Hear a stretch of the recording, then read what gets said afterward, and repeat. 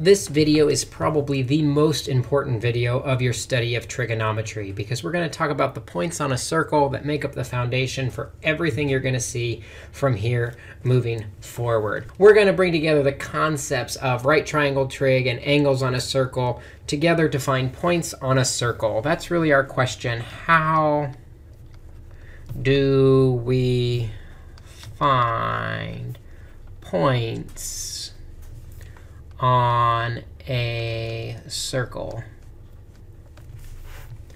And we're going to start with the theory behind what we're going to see on this thing called the unit circle, or a circle with a radius equal to 1. The theory behind it is really important. The better you understand the theory behind the unit circle, the easier it is to learn the unit circle. And so for our first example, we're going to start with a right triangle. And this right triangle is going to be a 45, 45, 90 right triangle. And we're going to say the hypotenuse has a distance of 1. And we don't know what the other two sides are. But what's nice about a 45, 45, 90 right triangle is it guarantees those other sides are exactly the same. So we know from the Pythagorean theorem then, using this triangle, a squared plus a squared equals 1 squared. Or if we combine like terms, 2a squared equals 1. Divide by 2, a squared is 1/2. And take the square root of both sides. The square root of 1 is 1, and the square root of 2 is the square root of 2. Now we like to rationalize our denominators. So we'll multiply by root 2 over root 2. And so we get the square root of 2 over the square root of 2.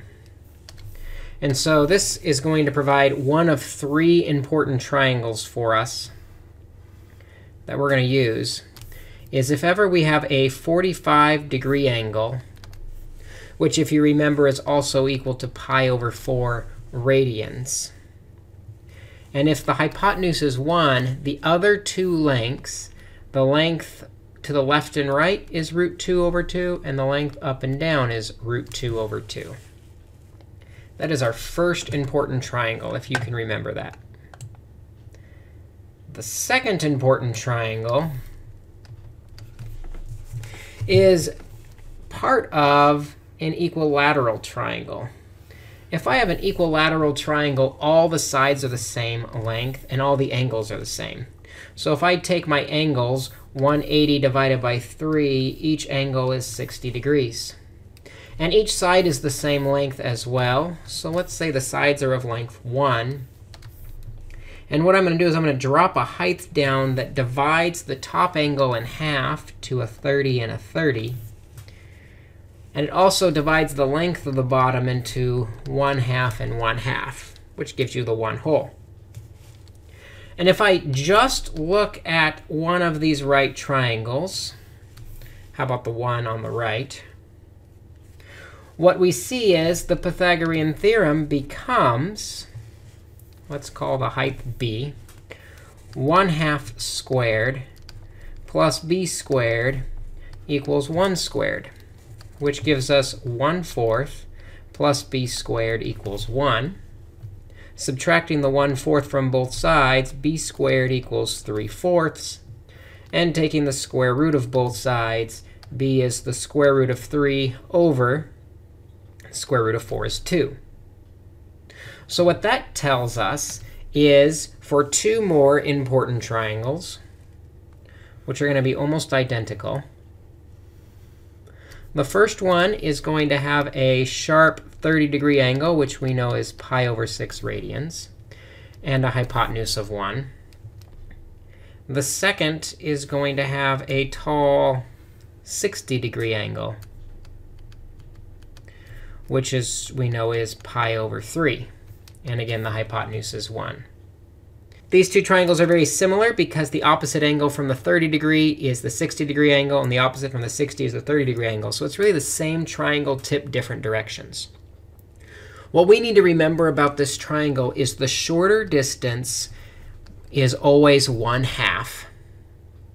And the longer distance is always the square root of 3 over 2.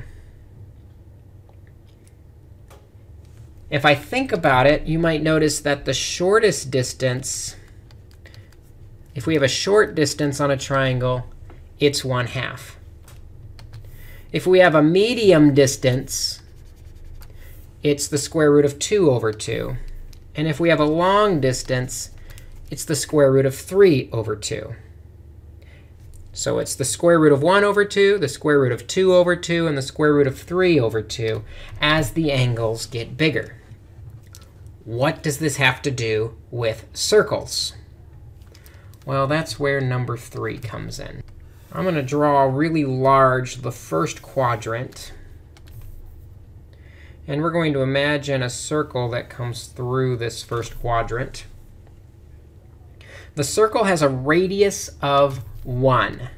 So this point off to the right has 1, 0 as a coordinate. The point up above has the coordinates of 0, 1. We know both the angles that go with these. The point on the right is a 0 degree or 0 radian angle. We also called it 360 degrees, or 2 pi would be all the way around the circle. The top one, though, that's a 90 degree angle, or pi over 2. But we're going to draw a few more angles onto here. The first angle that I want to draw is a 30 degree angle. And when I draw that 30 degree angle and drop down a right triangle, I know with the 30 degree angle, the long distance on the bottom is root 3 over 2. And the short distance going up is 1/2. That means the coordinates of that point are x, root 3 over 2, comma y, 1/2. And as we already said, that's a 30 degree angle, which is also the same as pi over 6. If I come to the middle, I'm going to erase the extra lines here. If I come to the middle, what we end up with is a 45 degree angle. And we know with the 45 degree angle, the two sides are the same. They're in the middle, the square root of 2 over 2. So if I want the coordinates of that point, the coordinates of that point are root 2 over 2, comma root 2 over 2, because that's how far over and up we had to go. We already said that's a 45 degree angle, and you remember that's pi over 4 radians. I'm going to erase a couple extra lines this time as well, leaving behind the spoke. If I go up and make a 60 degree angle, we know with the 60 degree angle, same as the 30 degree angle, the short side is 1/2. The long side is root 3 over 2. So the coordinates of that point are over 1/2, up root 3 over 2.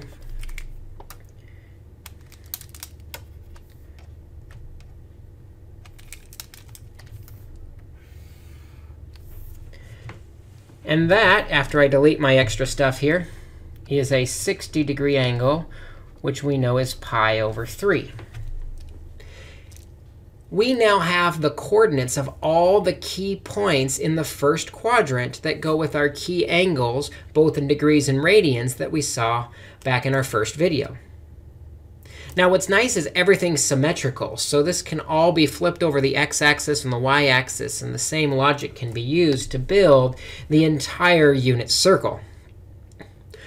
Now, some people like to memorize the entire unit circle, but I prefer the easier way, where if I know that I'm, for instance, at 5 pi over 3,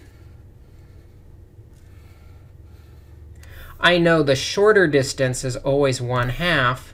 The longer distance is always root 3 over 2. But because it's down, I know that particular root 3 over 2 has to be negative, and that'll give us the coordinate point, 1/2 negative root 3 over 2. One more example on here. If I could draw 5 pi over 4, 225 degrees. That one I know is right in the middle. Because it's right in the middle, I know it's root 2 over 2, root 2 over 2. But because the x-coordinate is backwards, the x is negative, and the y-coordinate is down, the y is negative. And that's how we end up with the coordinate point of 5 pi over 4. And that's kind of how the entire circle gets filled in. Why do we care so much about all those key points on the circle? Well, it comes from an interesting relationship that we can notice about a triangle. Let's say we don't know the angle. We'll just call the angle theta. We already recognize from the coordinate plane the distance to the right is x, and the distance up is y. Look what happens when we calculate the cosine of theta.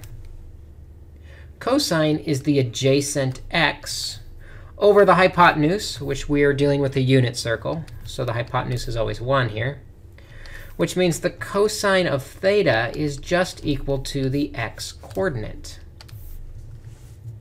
Similarly, if we found the sine of theta, sine is the opposite y over the hypotenuse 1, which means the sine of theta is equal to the y-coordinate.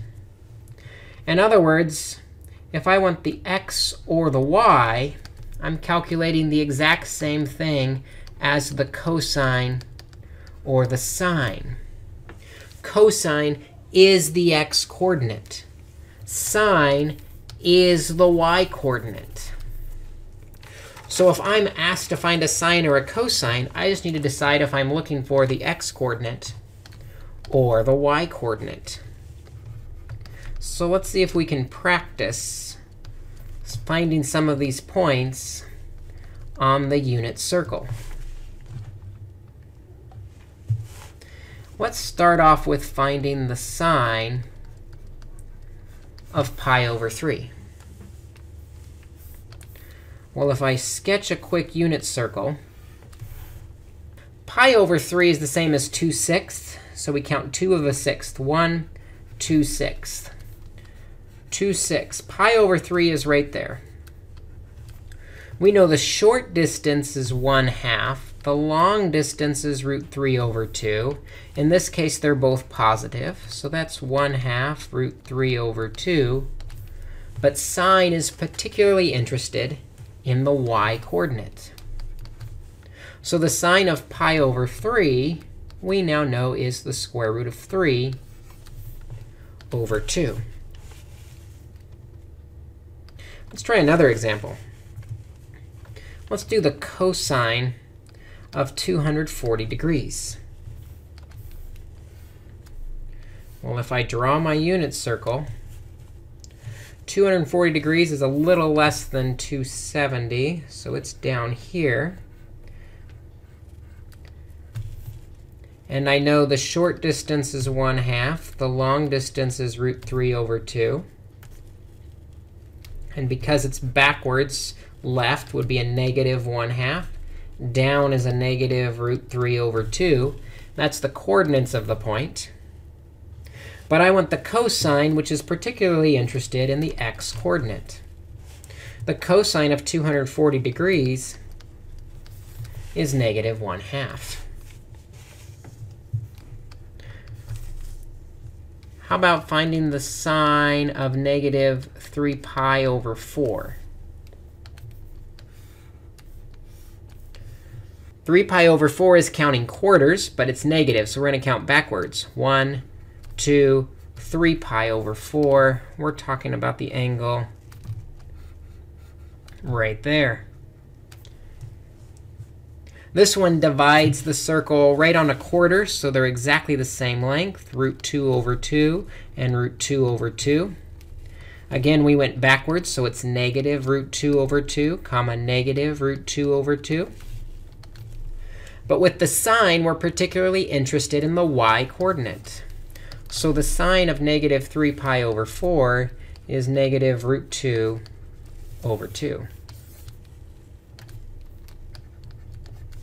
Let's do one more. Let's do the cosine of 21 pi over 6.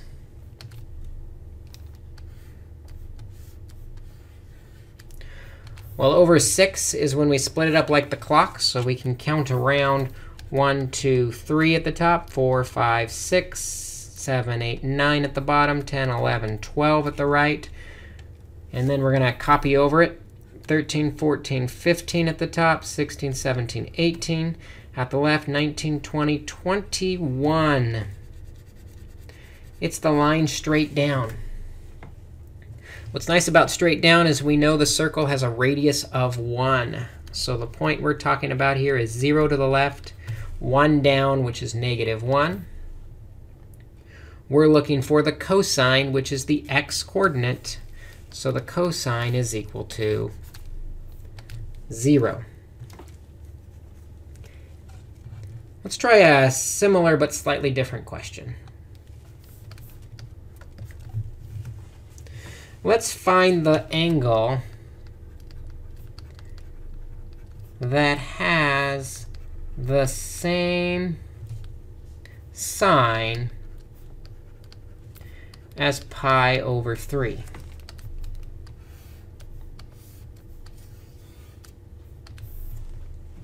Well, pi over 3 is 2/6, so that's 2 pi over 3. We want the angle that has the same sine. Well, sine is the y-coordinate. So if we make a horizontal line, we have the same height all the way across. And what you see is this angle over here to the left has the same y-coordinate, the same height, which means the same sine as pi over 3. That's just another 6th over. So we count 1, 2, 3, 4/6, which reduces to 2 pi over 3. So 2 pi over 3 has the same sine value as 1 pi over 3. If I wanted to know what that is, I could drop either of these triangles to make my right angles. And I know the short sides are 1/2, and the long sides are √3 over 2. And sine is the y-coordinate. So the sine of both of these is the square root of 3 over 2. The cosine would have been different. The cosine would have been negative. Let's try another one, this time in degrees, very similar to that one. Let's find the angle that has the same cosine as 110 degrees. Now, you might recognize, or fail to recognize, 110 is not one of our common angles. 110 is a different angle that's between our common angles. But that's OK. We can still answer the question. We might not be able to figure out what the cosine is.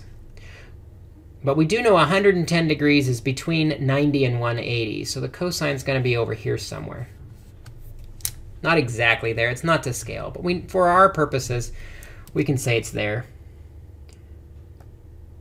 The cosine is the x-coordinate. So we want the x-coordinate to remain the same. So we'll go down to the x and keep going to get our new angle. Now we have to figure out how many degrees are in that angle. Well, we already know that we've got the 110 degree angle. How many more degrees would get to 180? Well, 70 more degrees would get to 180, which means that lower angle is also 70 degrees. So in red, it would be all 3 angles together. The 110, the 70, and the other 70, giving us 250 degrees. 250 degrees and 110 degrees are each going to have the same cosine. They're going to have the same x-coordinate. We don't know what it is because it's not one of our common angles.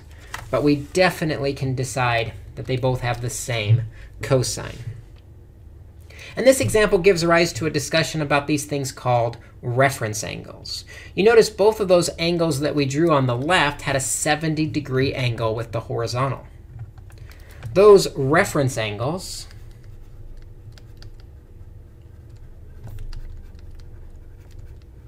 are often helpful to us as we solve these trig problems.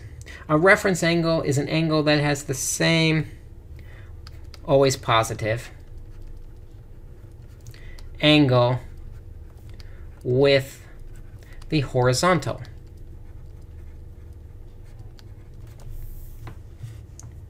So for example, let's do a 210-degree angle. We're going to find the reference angle. And just for practice, because 210 is a common angle, we're going to also find the sine and cosine.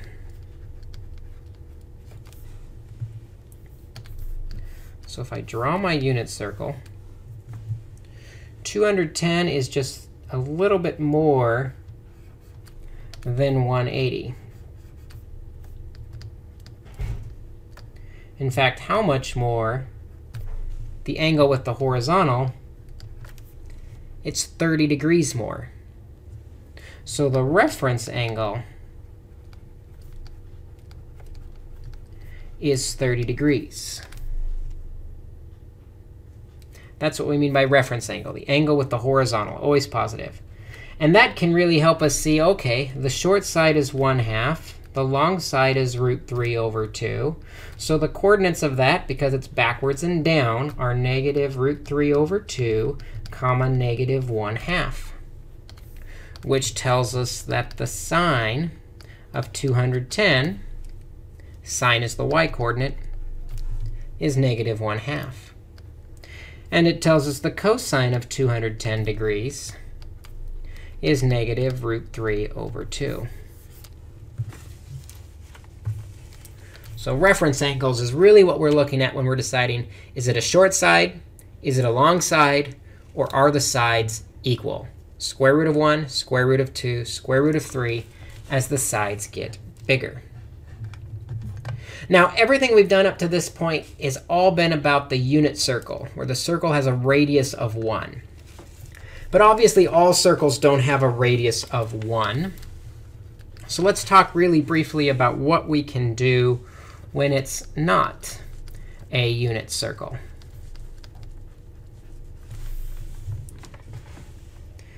And basically, we're just going to have to adjust our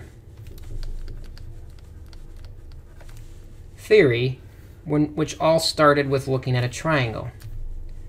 On our triangle, we had x, y, and we called the hypotenuse 1. Everything we've done to this point assumed the hypothesis was 1. Well, now I'm going to say the hypotenuse is r. If I do that, the cosine of theta is now x over r. And if I multiply both sides by r, I find out r cosine theta is equal to x.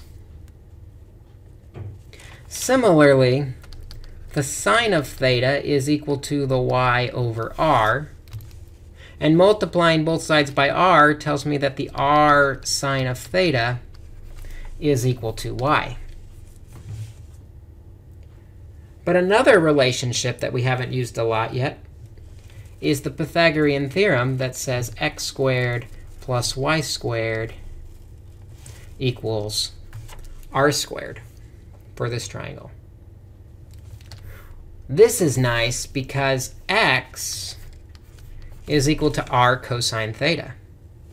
So if I replace x with r squared cosine squared theta plus y, replace the y with r sine theta, squaring it gives us r squared sine squared theta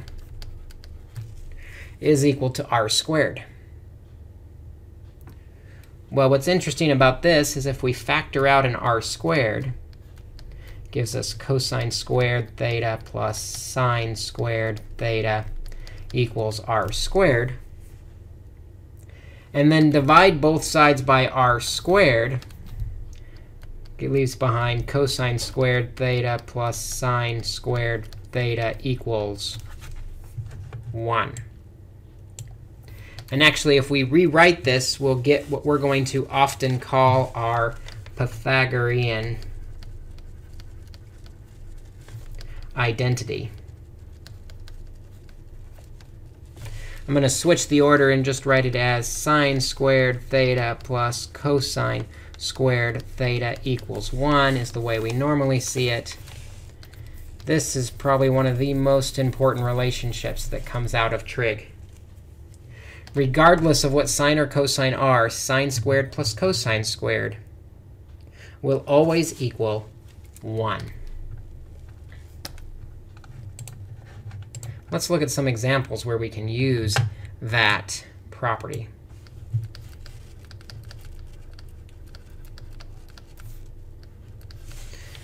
Let's say if the sine of theta equals 2/3, and theta is in quadrant 2,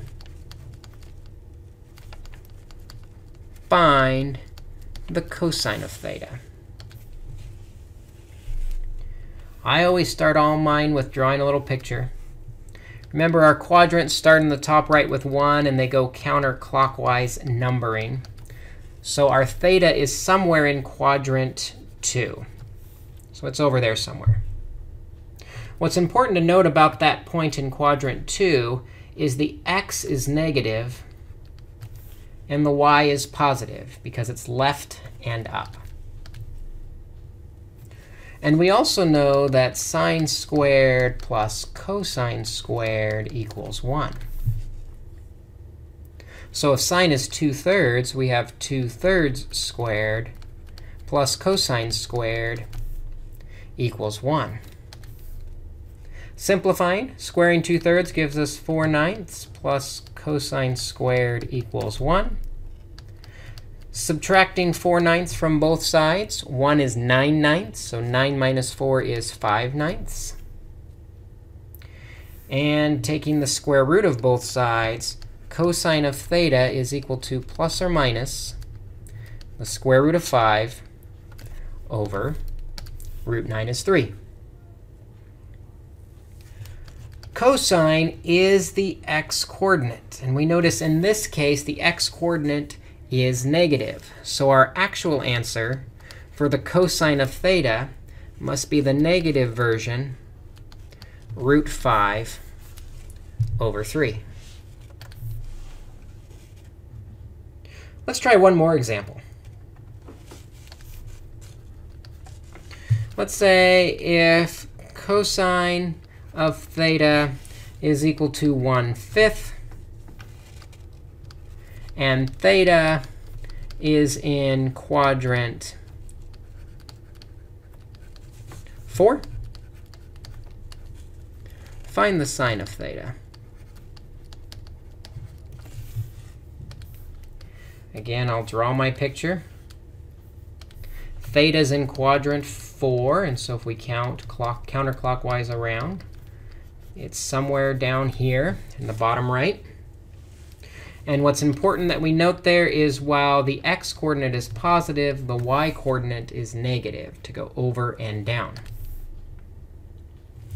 From there, we know that sine squared plus cosine squared of theta is equal to 1. So we don't know what sine is, but we do know cosine is 1/5 squared equals 1. And then we can solve for the sine. 1/5 squared gives us 1 over 25 equals 1. Subtracting the 1 over 25 from both sides, 25 minus 1 is 24 over 25. And taking the square root of both sides will give us a plus or minus the square root of 24 over 5. And we can probably simplify that because 24 is 4 times 6. So that's 2 root 6 over 5, plus or minus. But again, we're talking about the sine. Sine, we know, is the y-coordinate. Here, the y-coordinate has to be negative. So now we know that the sine of theta is the negative 2 root 6 over 5. All of this comes from knowing the unit circle, knowing your key angles and where they are, and knowing what the coordinates of those points are. Again, rather than taking the time to memorize all the points, I encourage you to keep track of, is it a short distance, a longer distance, or are both distances the same? So you can decide if it's the square root of 1 over 2, the square root of 2 over 2, or the square root of 3 over 2. Practice this on the homework. This unit circle is essential that we're comfortable and familiar with it as we move on with our study of trig.